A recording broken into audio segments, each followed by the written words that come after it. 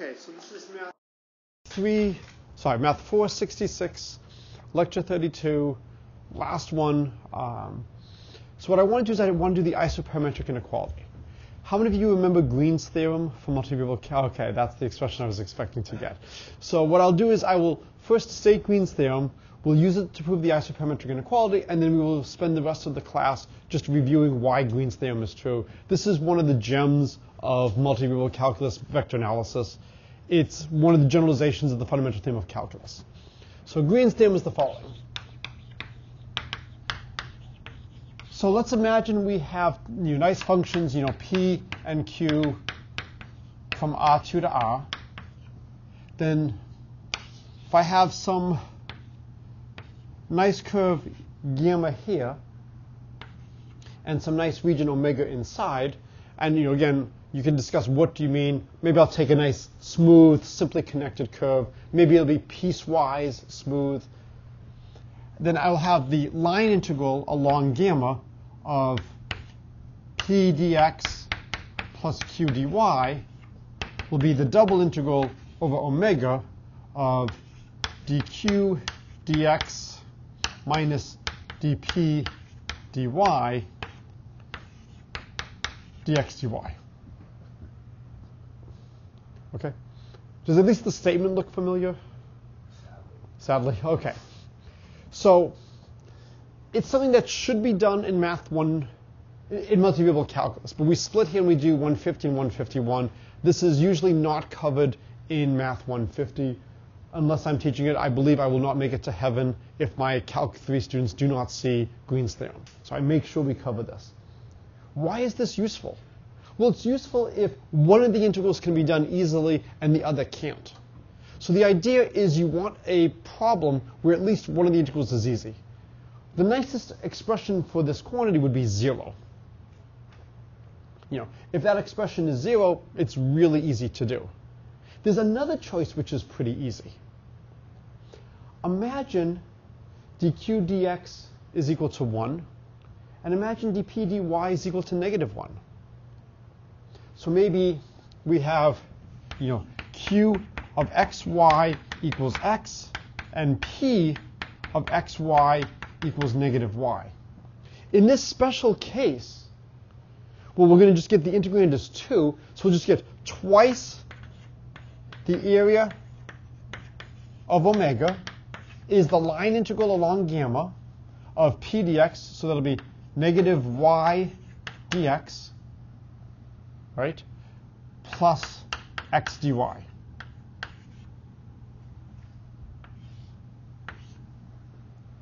So if we can evaluate this line integral, we can calculate the area. So it all comes down to when are we able to calculate these line integrals. So the isoperimetric problem, and Professor Morgan is a huge researcher in this area, isoperimetric problem. If I give you a fixed perimeter, what's the maximum area it can enclose? So enclose maximum area for a perimeter, and what should we assume the perimeter equals?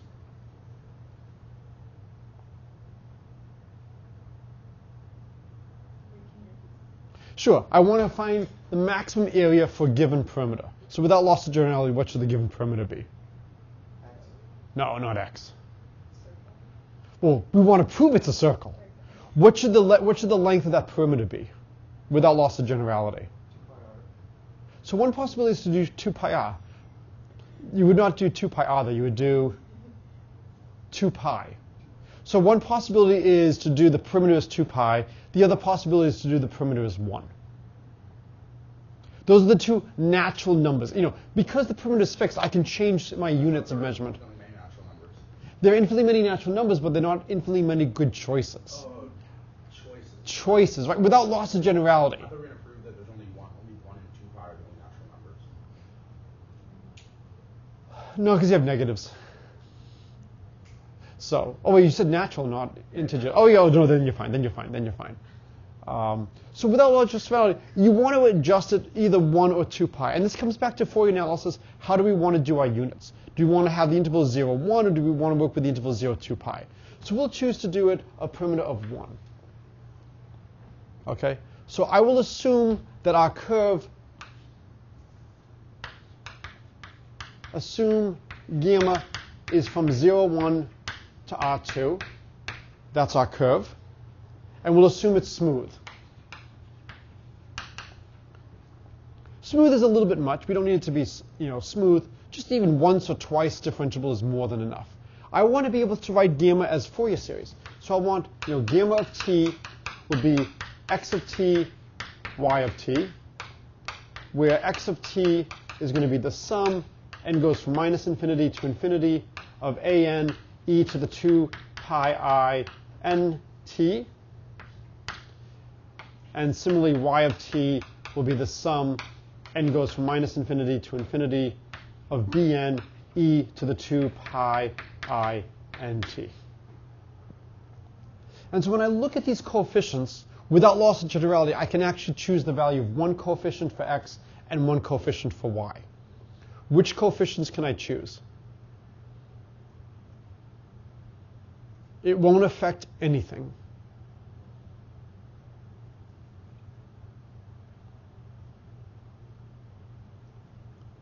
So when you look at, I can choose one of these coefficients to have a specific value, to simplify the sum ever so slightly.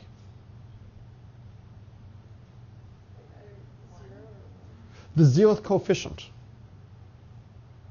What can I choose the 0th coefficient to be? 0. It just shifts the whole curve, right? So without loss of generality, I can assume A0 is 0, and I can assume B0 is 0. So without loss of generality, A0 equals B0 equals 0. Okay? So the only coefficients I have to worry about are the n's where n is not equal to 0. Now it's time to go back to some calculus concepts that you probably have not seen in a while.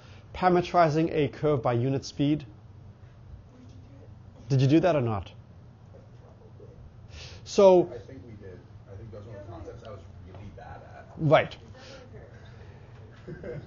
This is supposed to. Yes, right? It's like, yeah, that's terrifying. Exactly.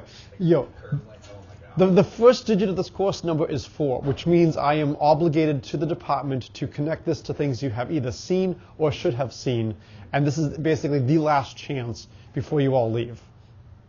So what it means to be parametrized by arc length. So let's look at x prime of t squared plus y prime of t squared.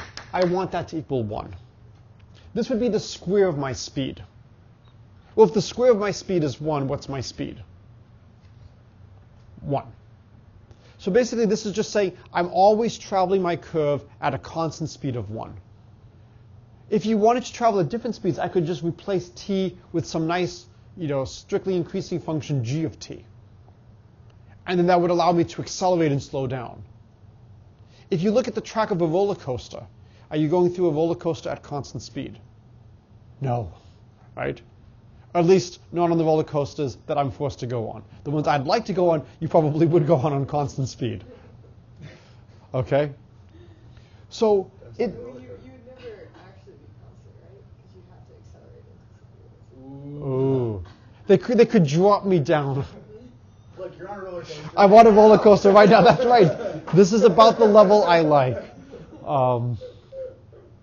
So I want my curve to be going unit speed. Now, my curve, for every number between 0 and 1, I give you a point on the curve.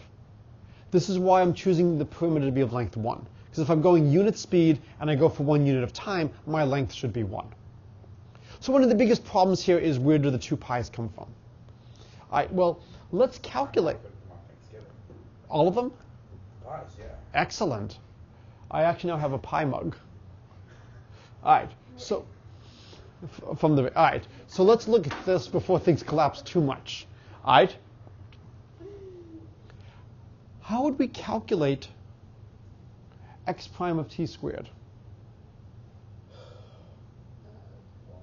Can we take the derivative termwise? So we could take the derivative termwise. So, x prime of t will be, the sum of 2 pi I n a n e to the 2 pi I n t.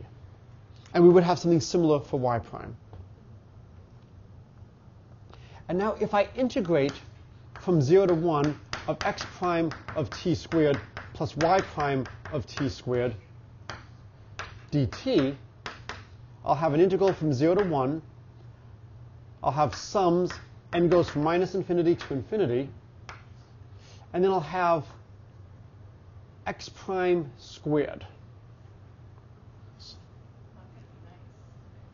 So I'll have 2 pi I n a n e, I'll just do nt. Then I'll have a sum over m, minus infinity to infinity, 2 pi I m a m e m t, plus the y crap,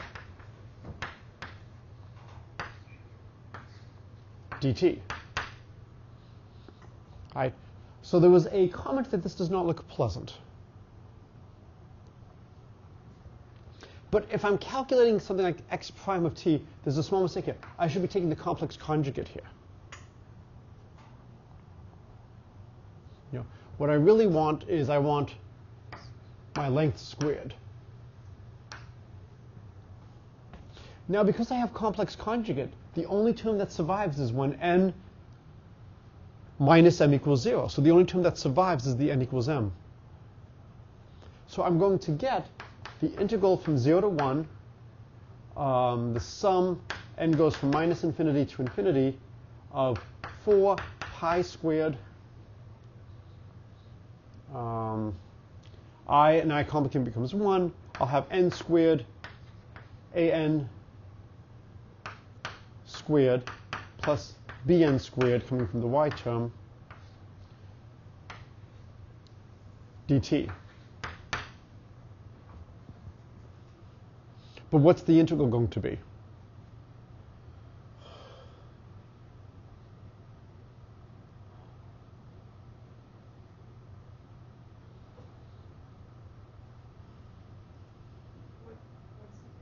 Yeah, I'm integrating t goes from 0 to 1 of the sum of 4 pi squared n squared an squared plus bn squared dt.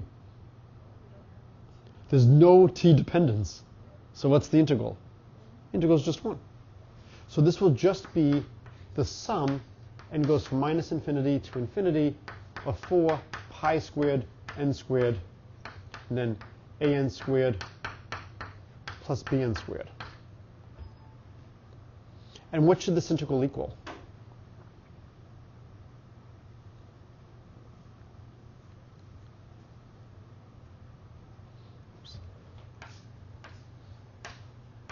So what should this integral? What are we integrating? What's the integrand? 1. The integral is 1. So this should just be 1. This should just be 1. Okay? So we know this expression is 1 because I'm just integrating 1, and then I'm expanding out what is x prime, what is y prime. And this is why Fourier series are so nice. There's things that are going. What's the initial sum related to the curve that we're trying to look at? Which sum? This sum? The x prime of t squared plus. Y prime of t in absolute value. Because I'm just parametrizing by unit speed. Okay. So this is going back to I have a curve, and I want to be traveling along the curve at every moment in time such that my speed is constant. Okay. And if it's going to be constant, you might as well make it 1. So they often talk about being parametrized by arc length. I think that was the term they used. Oh, yeah. And typically you'll do ds, which will be the square root of this. One of the nice things about having the speed be 1 is you don't have to really matter, is it the square root or is it the square? They're the same.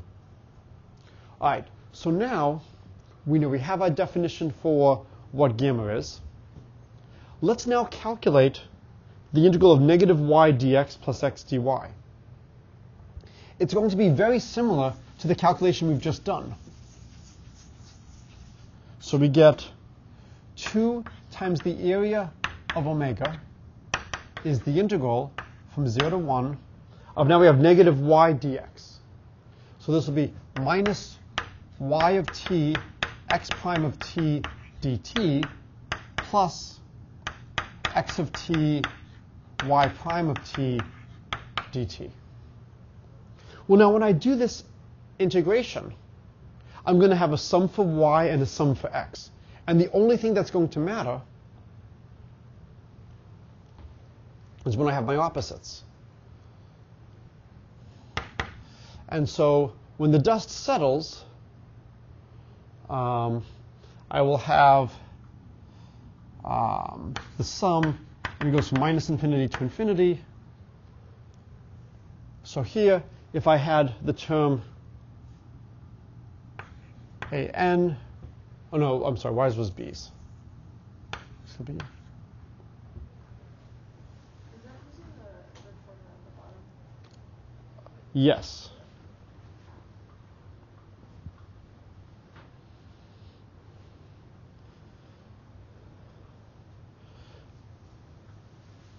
So let's see, so I get bn, and I think a negative n.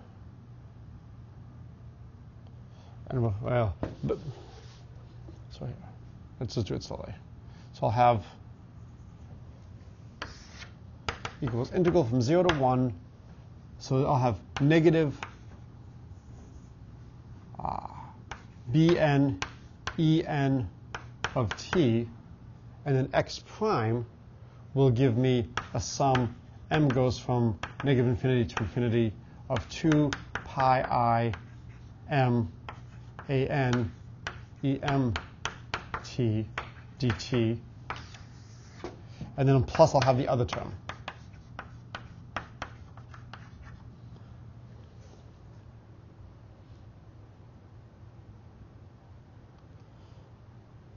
And so I think I need to take a complex conjugate here.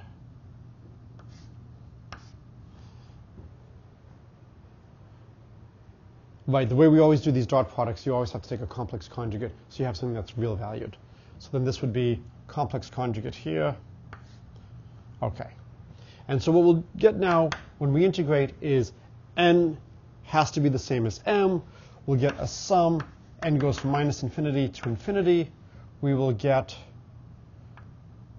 the negative and negative reinforce. With a complex conjugate, we'll get 2 pi I n, and then we'll have bn an bar, and then over here it'll be the other way.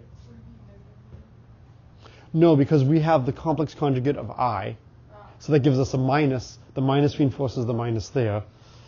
And then the next term will be minus, now it'll be an bn bar.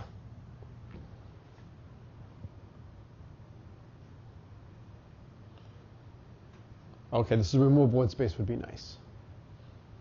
So we have the following expression for twice the area.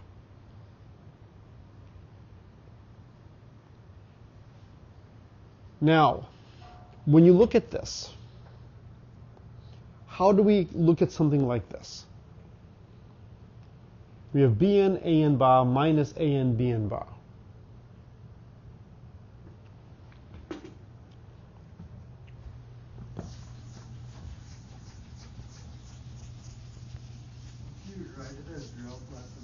Mm-hmm. So we have bn an bar minus an bn bar. So this is equal to what?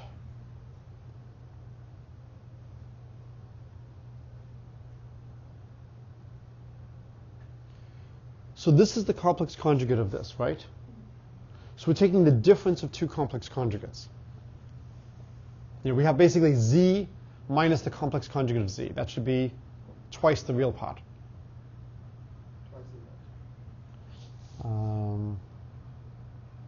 Maybe it's twice the imaginary. Oh, I'm sorry, but we're subtracting. Right, so the real parts cancel, the imaginary parts reinforce, right. So this will be twice the imaginary part of bn an. So now if we put absolute values, this would be less than or equal to twice bn an.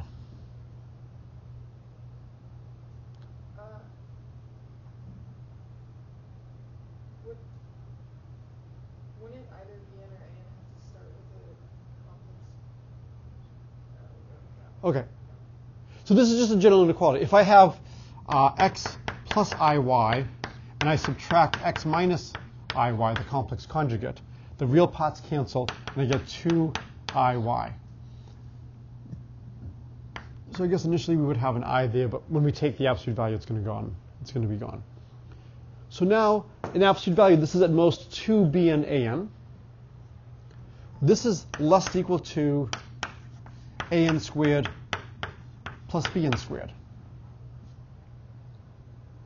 And the reason is, if I look at this over here, if I subtract this, an squared plus bn squared minus 2 an bn is just absolute value of an minus absolute value of bn squared.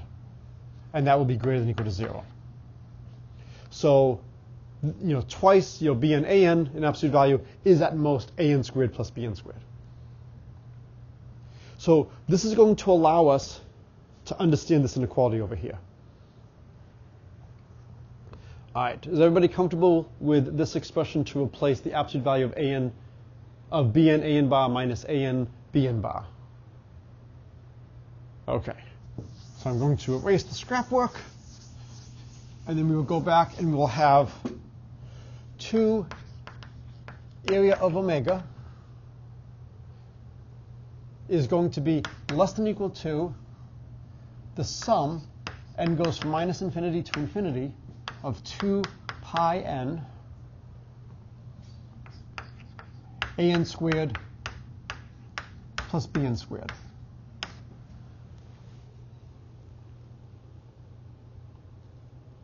Why can you get rid of the I? I just took absolute values.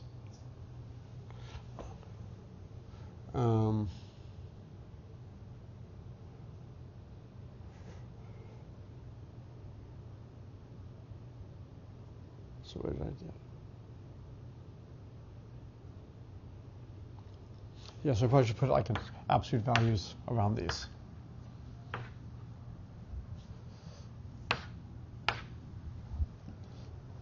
Each term will be multiplied by an I, so it's not going to make a difference.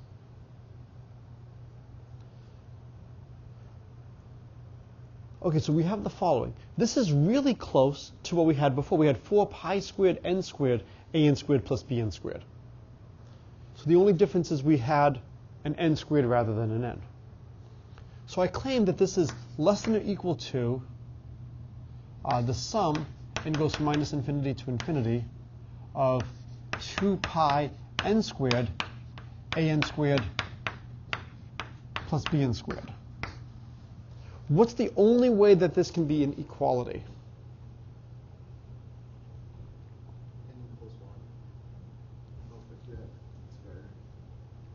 So the question is, when am I losing information? So whenever you do estimates, you always want to ask, where is information lost? So if n is not plus or minus 1, we don't have to worry about n equals 0. If n is not plus or minus 1, we're magnifying something, unless an equals bn equals 0. So if an equals bn equals 0, then it doesn't matter what I do. If an and bn, if at least one of them is not 0, then I've now made this smaller. So I'm sorry. At this point, it's still an inequality, so it's a strict inequality if an an or bn is not equal to 0 for n not equal to plus or minus 1. It's an equality if only a plus or minus 1, b plus or minus 1 do not equal 0. So if there's any term, any value of n where one of these is not 0, then this is a strict inequality. So now we know twice the area is less than or equal to, all right, what we had there is we had a 4 pi squared n squared. We have a 2 pi. So let's multiply by both sides by 2 pi. So we get 4 pi area is less than or equal to the sum, and it goes from minus infinity to infinity, of 4 pi n squared an squared plus bn squared. But what do we know about this expression?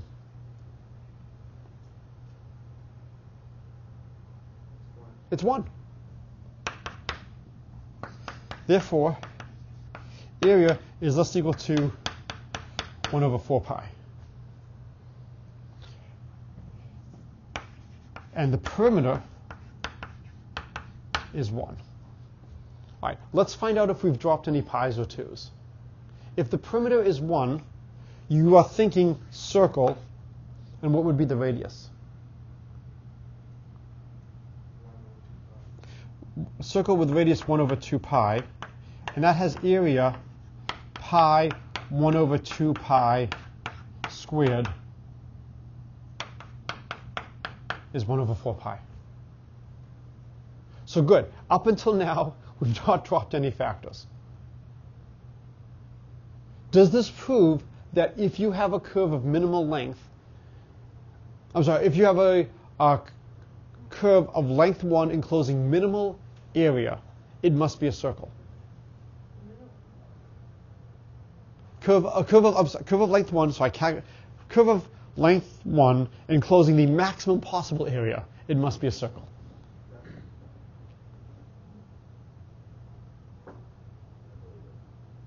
Have we proved that? What? I'm sorry? We haven't. What have we proved? The maximum area is the same as the area you would get for a circle. We haven't shown that. We've shown that this is a solution. We haven't shown that it is the only solution. Now, we are in pretty good shape. There's not that many candidates left because we know that the only possibilities have, A plus or minus 1, B plus or minus 1 not equal to 0. So we don't have that many curves to look at. And so because I want to talk a little bit about Green's theorem, I will leave that last little bit to look at in the notes, where they basically say, if you assume that the curve has its maximum x displacement at time 0, that's going to force it to be cosine. And it'll force like A plus 1 and A minus 1 to align. And then once you have that it's cosine, then that will force the y similarly. So it's not that much more work from this point onward to get that it is the only solution. All right, so this is just another application of Fourier analysis. What can we do with all the stuff we've done? We needed Green's theorem as an ingredient.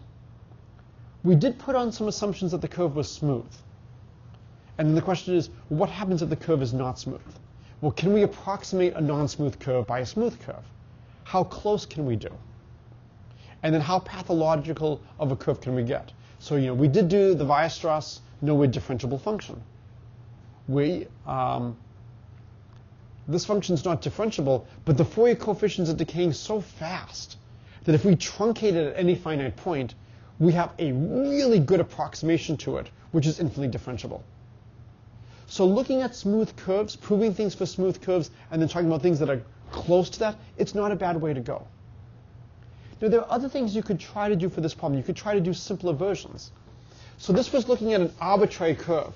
Instead of looking at an arbitrary curve, what kind of restrictions might you try to do for your curve gamma? It's too hard to look at every possible curve. So I'm going to restrict myself to a certain type of curve. What type of curve might you try? You're still studying the maximum area. Yeah, you still want the maximum area for a given perimeter. What kind of restrictions might you choose on your curve gamma? What kind of shapes? Closed curve. Okay, closed curve. Be more specific. What kind of closed curve?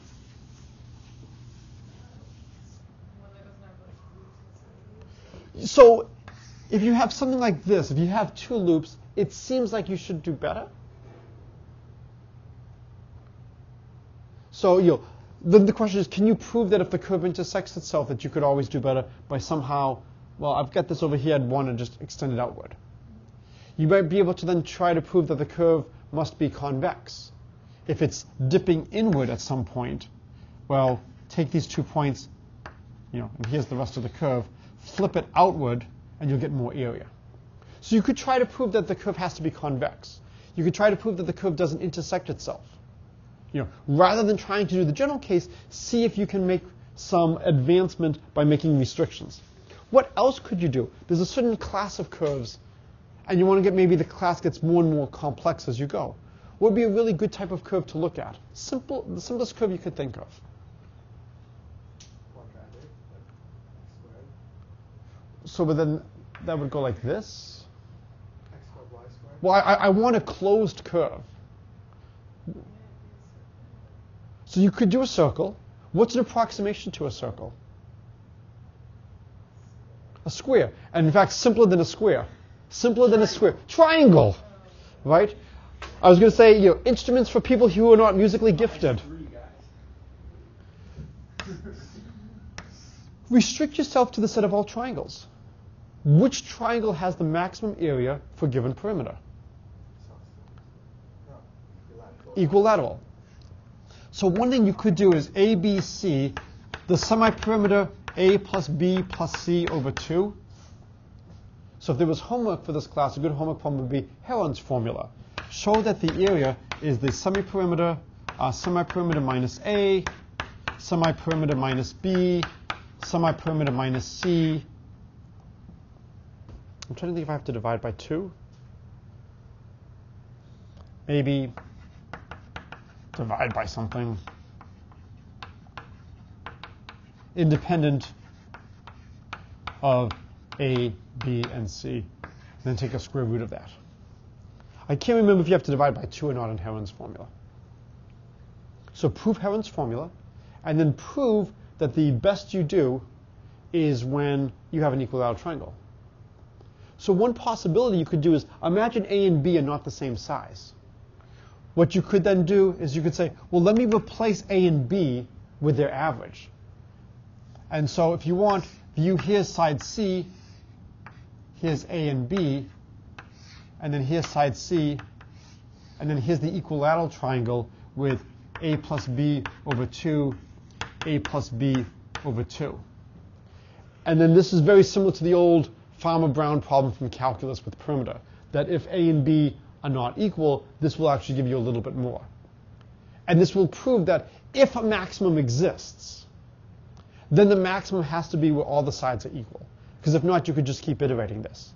And then you need to use some results from real analysis that says if you have a continuous function on a compact set, closed bounded set, it will attain its maximum and minimum. The maximum exists. If the maximum did not have A equals B equals C, you would have a contradiction.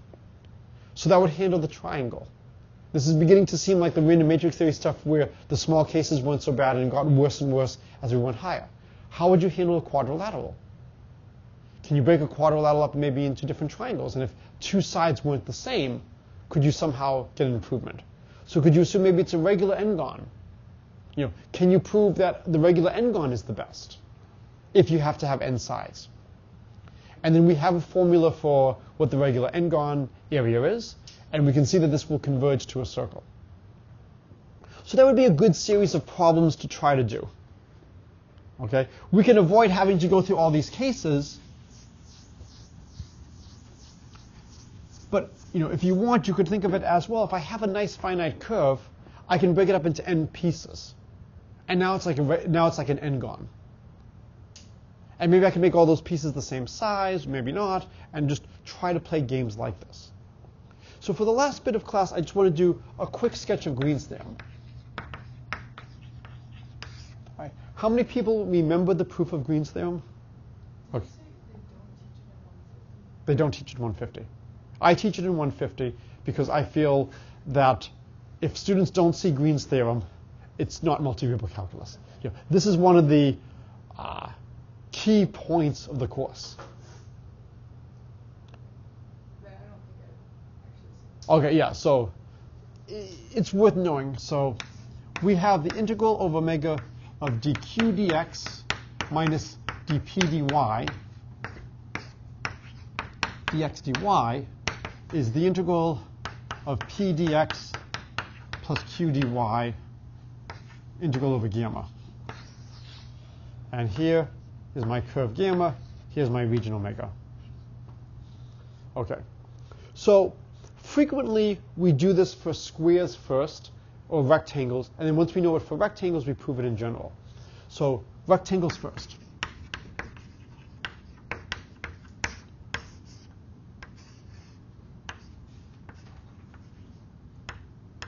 So we'll call this gamma 1, gamma 2, gamma 3, and in Ostraka, gamma 4. This will be the point AC, this will be the point BC, this will be the point BD, and this will be the point AD. So I have a double integral here. I'm going to do the double integral and show that it equals the line integral. You're integrating dq dx, and you're integrating dp dy. Do you want to integrate dq dx with respect to x first or with respect to y first?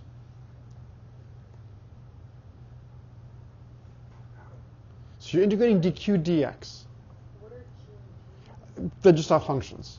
So, you know, p and q are functions from R2 to R. So would you rather integrate this first with respect to x or first with respect to y? X. Would you rather integrate this with respect to x first or with respect to y? Why? I'm asking, give me an antiderivative of a function whose derivative is dq dx. I'll go with q. And since we're going to be evaluating at two different points, it doesn't matter which antiderivative I choose. So if I look at the integral of dq dx, dx dy, well, I do the x integral first, so x goes from a to b, y goes from c to d. So I fix a value of y, and so now I'll have the integral y goes from c to d, and now I get the integral of dq dx with respect to x, that's just q, and I evaluate it at x equals b, and I subtract it off at x equals a. So I'll get q at the point by minus q at the point xy.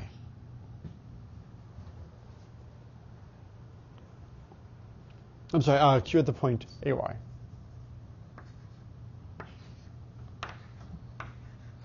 And then dy. Well, let's look at the integral of q dy. The integral of q dy along gamma 1, do I have my signs correct?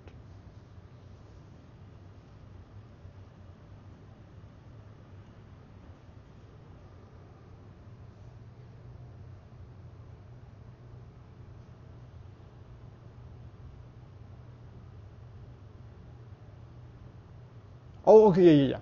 So if I integrate q dy along gamma 1, what is dy along gamma 1? 0. So the integral of q dy along gamma 1 is 0. Along gamma 2, that'll just be q of by dy. You know, I fix x to be b, and then y is just going from c all the way to d. So this part is actually just the integral along gamma 2 of q dy. On this part, dy is 0. And on this part, this would just be the integral of, you know, q dy. But now we're going down rather than going up. That's what the minus sign is. So the minus sign gives us the correct orientation. And so the other one is going to be plus the integral over gamma 4 with its orientation of q dy. So this proves that this term over here goes to that term over there. A similar argument will give you the minus dp dy gives you the pdx. And this proves Green's theorem for a rectangle. Okay. Any questions about the proof in the rectangle?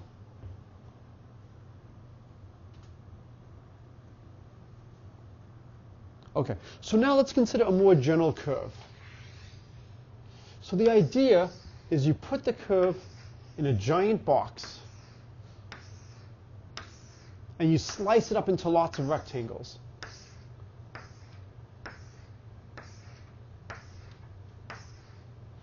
Now, all the interior rectangles are really nice. Because for this interior rectangle, I go through the four sides like this, and I go through the four sides of this one like this, and what do you notice? They cancel out. So all the interior sides cancel. And so the problem is I'm curved at the very boundary. I would much rather have a polygonal approximation. And so this is where that small little bit of analysis comes in. Did anybody prove this in a class at Williams? Okay, that's good. From real analysis or from multi? From real, okay. So did anybody see a proof of this? So what we can do is if we make the mesh fine enough, I'll have something that looks like this.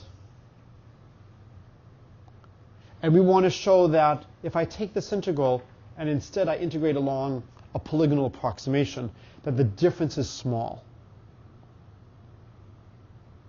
And then we can replace the polygonal line integral with integrating along the curve.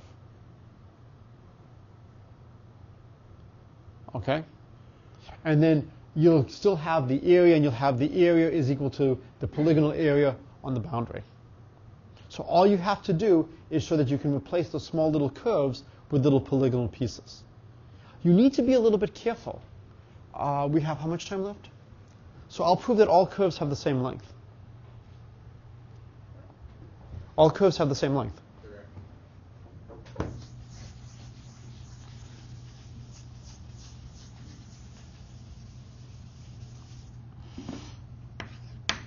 All curves have the same length if from one point, if from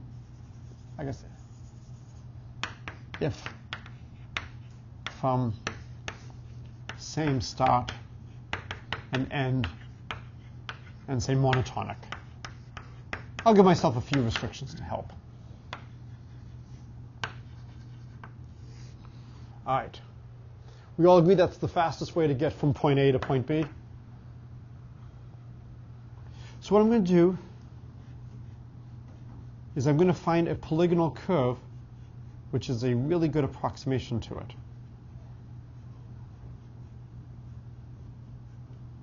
Okay. Do we all agree that that's a really good approximation? So if I approximate the length of this curve with the length of the polygonal curve, that should be the same, right? So length of straight line is approximately the same as the length of the polygonal approximation.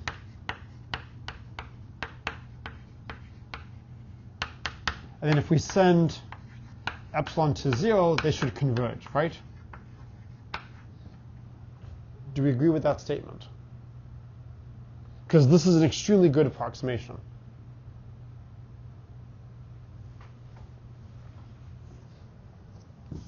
Yes or no? Are people comfortable with that? That the length of the polygonal curve is approximately the same as the length of the original curve. All right, let's collapse all the horizontal segments down, and let's sweep all the vertical segments to the right. The sum of the polygonal is now the two bases, and that's the hypotenuse. So move horizontal down, move vertical left, and now we have the hypotenuse equals a plus b, which violates Pythagoras.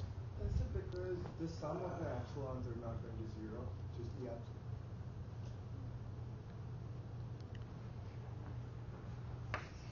epsilon? ds is the square root of dx squared plus dy squared. This goes back to a groan from earlier in the class about how they hate ds. What I was doing is I was saying ds is equal to dx plus dy.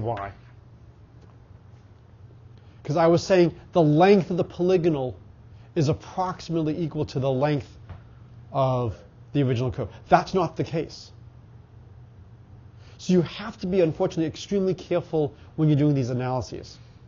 If you want to calculate, perimeters for something like this, perimeters are hard. Areas are much easier because small mistakes like this are negligible. But here, the fact that we have a square root means that ds is not dx plus dy. And so, for instance, if this is a 45-degree angle, then you're off by a factor of square root of 2. You're off by about 40%. That's a significant amount to be off by. So the question is, what are we actually calculating? We've got to be extremely careful. So there is work that is needed to make this rigorous when you are replacing curves with straight lines. If we're going for areas, there's no problem in replacing things with areas. And then what we're trying to do is we're trying to do certain vector-valued integrals.